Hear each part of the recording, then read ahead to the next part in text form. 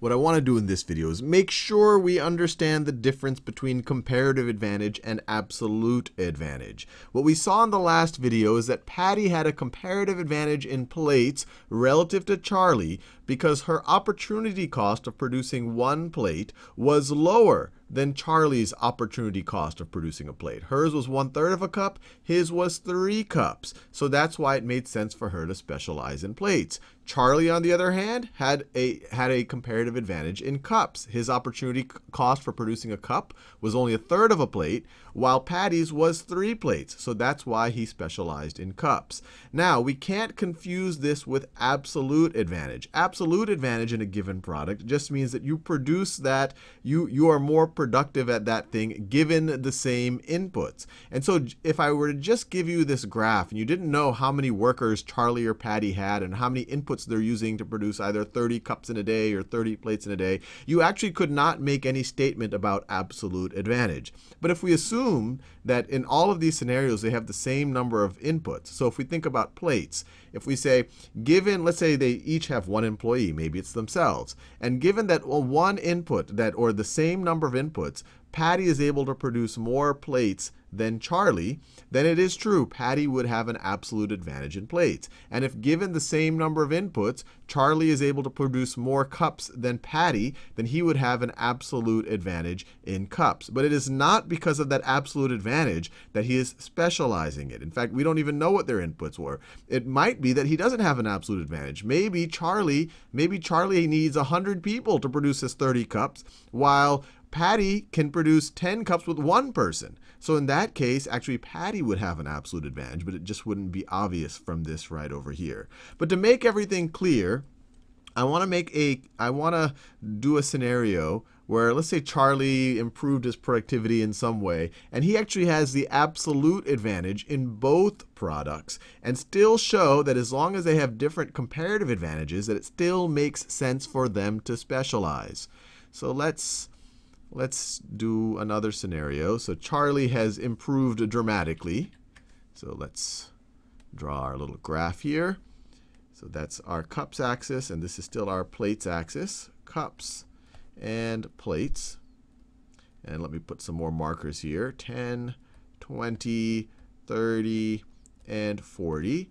And 10, 20, 30, and 40. And let's still put Patty. Let's assume Patty hasn't changed. So this is her PPF. So that is Patty's PPF, just like that. But let's say that Charlie has improved dramatically. And so Charlie's PPF looks like this. So this is Charlie's PPF now looks like this. So in a given day, he can produce, and let's just assume that they're using the same number of inputs. So using the same number of inputs in a given day, he can produce 40 cups when Patty can only produce 10. So he has the absolute advantage in cups. Or in the same given day, using the same inputs, he could produce 40 plates while Patty can only produce 30. So now Charlie all of a sudden has an absolute advantage in both products. But we'll see it still makes sense for them to specialize because they have different comparative advantages. They have different opportunity costs. So let's figure this out. So we have all the same numbers for Patty. Actually, let me copy and paste Patty's numbers right over here. Actually, we have access to her numbers right over here, so I don't even have to copy and paste it. But let's think of Charlie's new numbers now.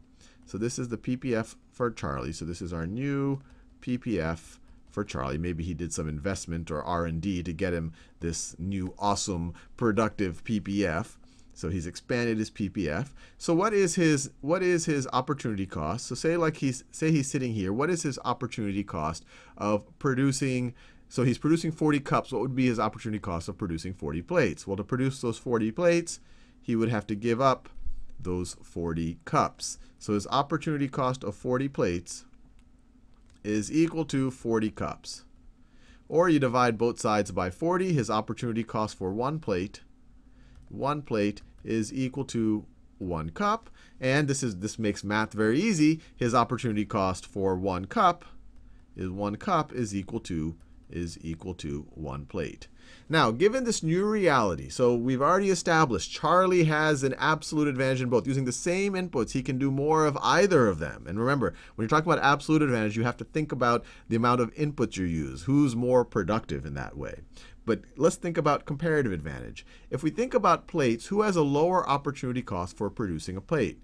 Patty hasn't changed. Her opportunity cost for producing a plate is 1/3 of a cup. Charlie's opportunity cost for producing a plate has improved, but it's still worse than Patty's. He has to spend 1 cup to make a plate. She only has to give up 1/3 of a cup to make a plate. So Patty still has a comparative advantage in plates. And if we look at the comparative advantage, or if we look at the opportunity cost in cups, the opportunity cost for Charlie to make 1 cup is 1 plate. So it's actually a little bit worse than it was before, but that's, as we'll see, that it ends up being a good thing. He's just overall more productive. But his opportunity cost for 1 cup, he's giving up 1 plate now, when before he was producing 1/3 of a plate. And that's because in the other scenario, he was kind of more, more one-sided, I guess is one way to say it.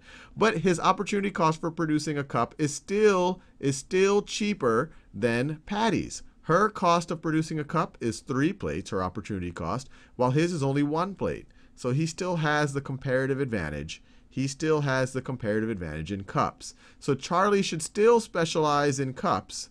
Specialize in cups. And Patty should still specialize in plates. And to show that they can still get an outcome that is beyond even Charlie's production possibilities frontier, let's think about how they could trade. So Charlie is going to specialize in cups. He's going to sit right over there producing 40 cups a day. And Patty is going to specialize. She is going to specialize in plates. And she's going to sit right there and produce, let me use a different color. I don't want to use his color. And she's going to sit right over there and produce 30 plates a day. So how could they trade for mutual benefit? Well, any trade that is better than their, and assuming that they don't want to have only plates or they don't only want to have cups, any trade that is cheaper than their opportunity cost will be a good one. So for example, Patty's sitting here producing only plates. Her opportunity cost for a cup is 3 plates. Her opportunity cost for a cup is 3 plates. So she would be willing to trade anything less than 3 plates for a cup, assuming that she wants it. Because if she had to make the cups herself, she would have to give up 3 plates. So let's say that she'd be willing to trade. So Patty would be willing to trade 1 cup. 1 plate. Actually, let me write this. She'd be willing to trade 2 plates. 2 plates for 1 cup. She'd be willing to trade that because if she had to make the cups herself, she would have to give up 3 plates for 1 cup. So she's willing to trade 2 plates for 1 cup. And let's see if Charlie would be willing to trade 2 plates for 1 cup. So he has all of these cups. How many cups does he have to give away for a plate? Well, he has to give away 1 cup for a plate. Now he would have to give away 1 cup for 2 plates, or he would have to give up half a cup for a plate. Either way, this is better than his opportunity cost of trying to get that incremental plate. So he would be willing to do this too, 2 plates for 1 cup. He'd be willing to do 1 cup for 2 plates. And to see how that would improve, he could trade, so he could have 40 right here, 40 cups, or he could trade one of them away. He could trade one of them away. Actually, let's do a scenario where he trades 10 of the cups away. So he trades 10 of the cups away. So now he only has 20 cups.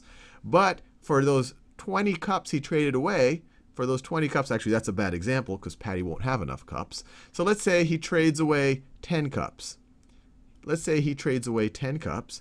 For those 10 cups, so let's get the scenario. So Charlie trades 10 cups for 20 plates. So now he traded 10 cups and he gets 20 plates. So now he'll end up at this scenario right over here, which was beyond, it was unattainable when he was working by himself, when he didn't specialize and get these gains from trade. So this is a good scenario for him. He's able to get outcomes that he otherwise would not have been able to get. He could, depending on how he trades, he could get outcomes on that, well, up to a certain point, because Patty only has 20 Patty only has 30 cups, so he can only get at best, he could take all of Patty's cups, so he could get something along that line over there. But if we look at the same scenario, Patty traded 20 plates for 10 cups. Where does that put her? So she traded 20 plates, so she's down to 10 plates, but she got 10 cups, so that put her right over here. Once again, beyond her production possibilities frontier, so this would look like a pretty good situation for Patty as well.